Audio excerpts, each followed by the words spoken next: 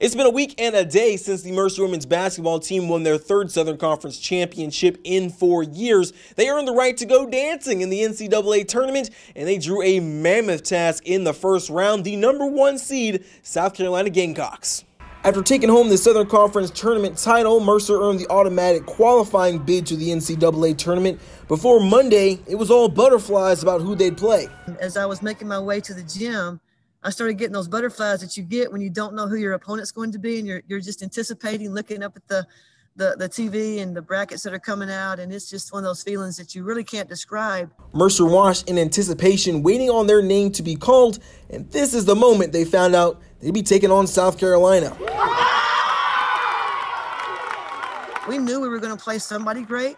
Didn't matter which seed, a lot of 1, 2, 3 seeds were, this is a year that is kind of wide open for a national champion.